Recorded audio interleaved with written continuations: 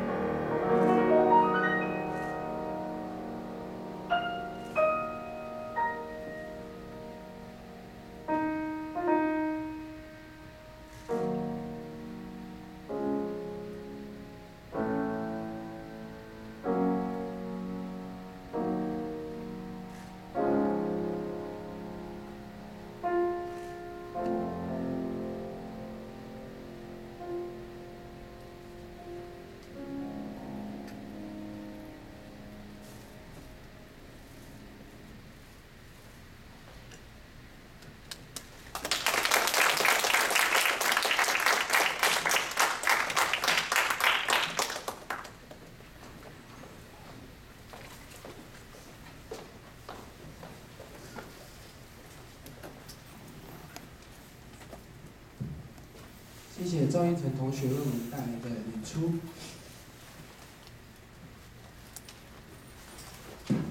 哇哦，阿德，今天的表演好好听啊！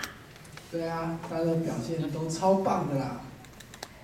真希望下学期还能听到这么棒的表演，也可以看到这么多帅哥美女耶！希望下次的表演你们也能来捧场哦。能有如此精彩的表演，除了社员们辛苦的练习，相信主办人也费了不少的心思。在闭幕之前，是不是有些话想要对大家说呢？是，让我们来欢迎这次的活动主办人，也是钢琴社的社长卢良平学长来说几句话。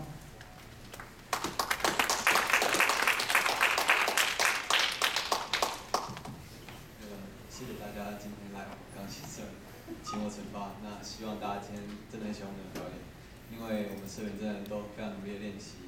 那我相信就是一场好的音乐会，不只是只有好的表演者。那我相信更重要的是，今天在这边跟我们一起共度了今天晚上的各位观众，是我们练琴最大的动力，也是我们最希望我们分享的对象。谢谢大家。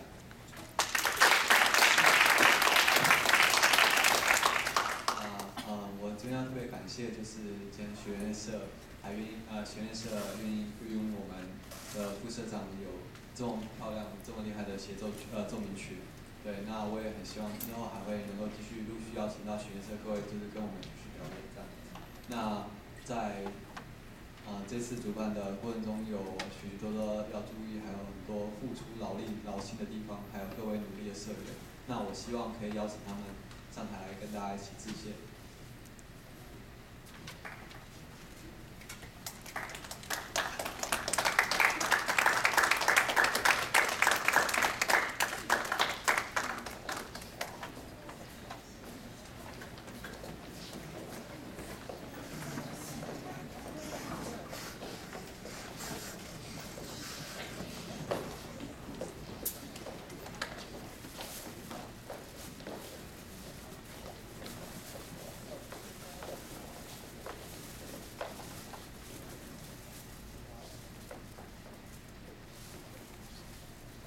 谢谢大家，希望大家今天喜欢我们的表演，谢谢。